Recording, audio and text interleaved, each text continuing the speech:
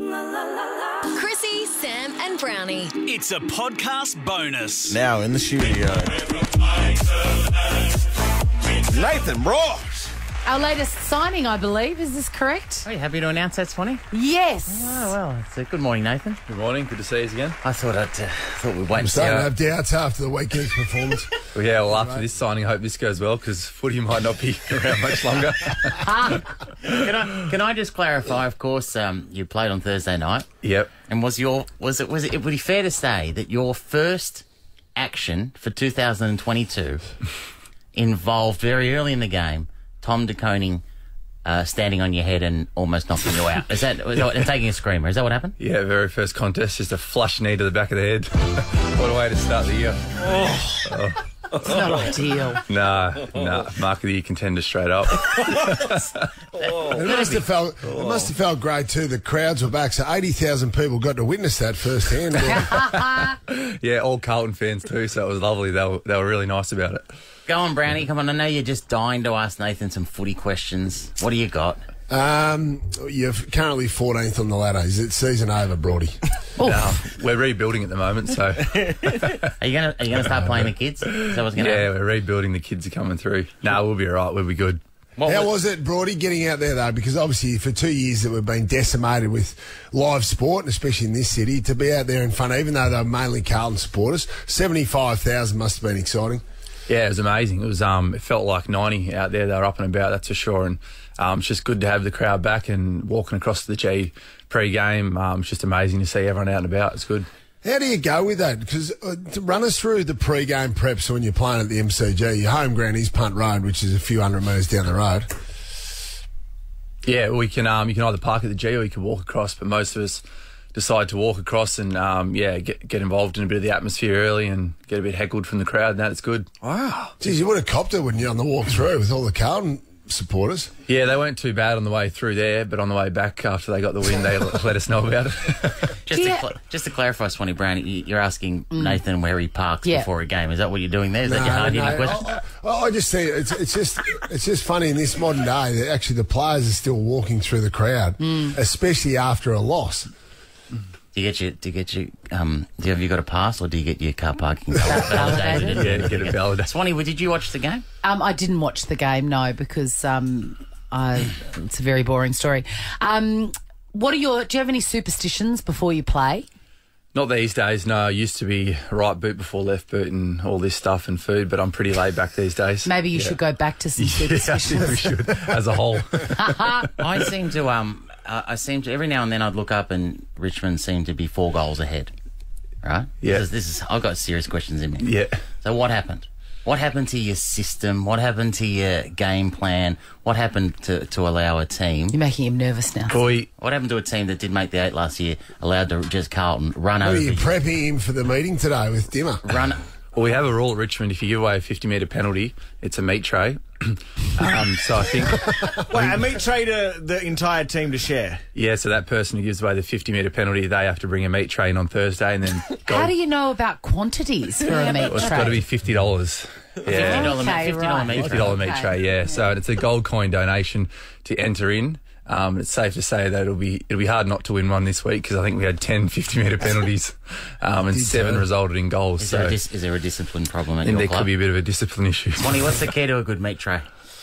Look, I think it's in the good sausage. A good sausage. I agree with you, Proper Swanee. sausage. Yeah. Well, a few blokes are bringing in whole chickens in theirs, and that's a bit... No. Yeah, I'm a bit... They shouldn't be on a meat tray. No, I agree. Don't forget the parsley garnish as well, by the way. Parsley garnish. It's a nice little touch. That might have been the reason why you're struggling in the second half, because you're eating meat trays on the Thursday before the game. I think Jack Graham's got 3, so he might be bringing in a whole sheep, I reckon. Absolutely, yeah. He'd be in a fair bit of strife. Does Dimmer still fire up after that situation? Like, post-game, does he give you boys a rip for giving away all those 50-metre penalties, or does he wait till the Monday where you do the review meeting?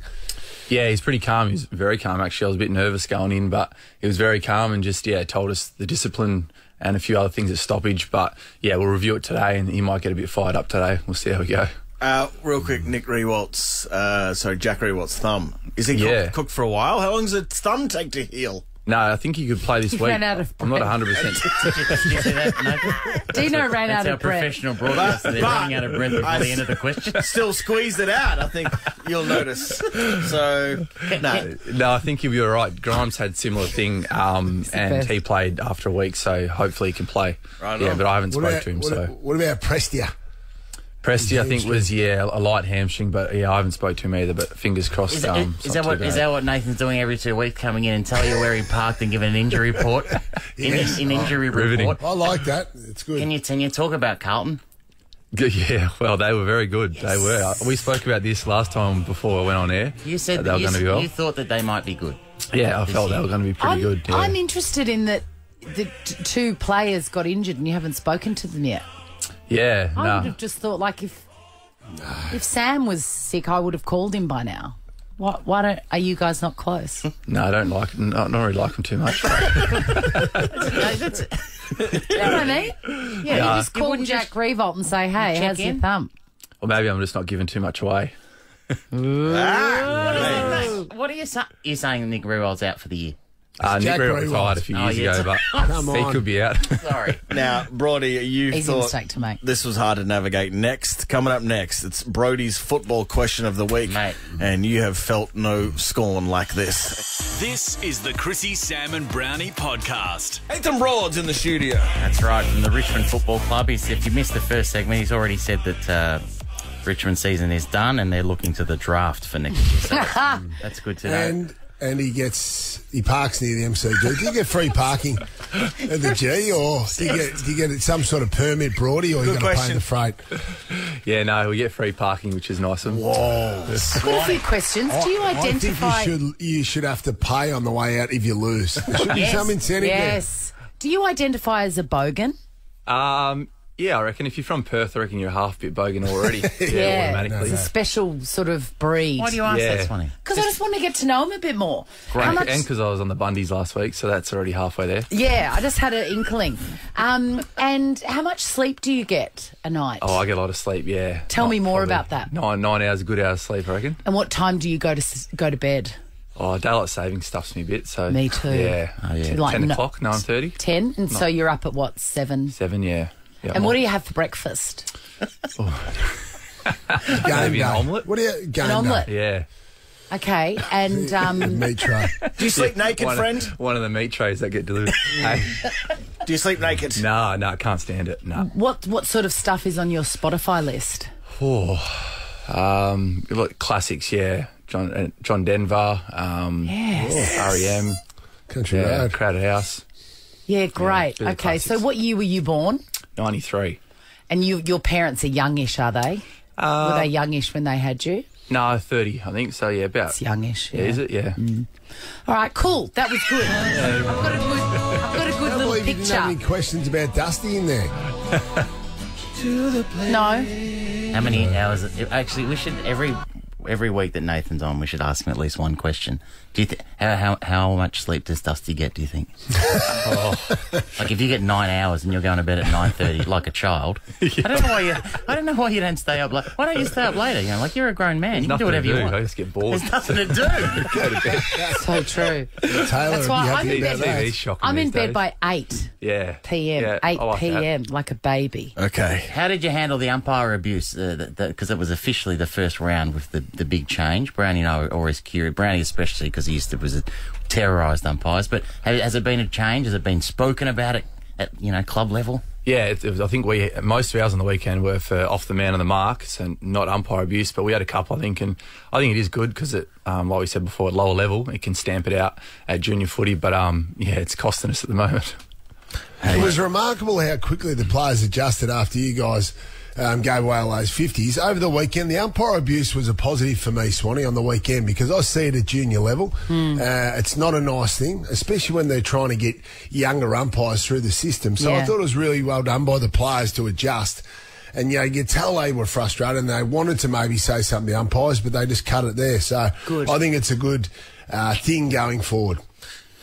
I've just got an article from the paper, Nathan. I hope you don't mind reading out. Autumn colours shone bright at Flemington on Saturday as celebrity couples made their mark on the track. High-profile names include Andy Lee and Rebecca Hardy.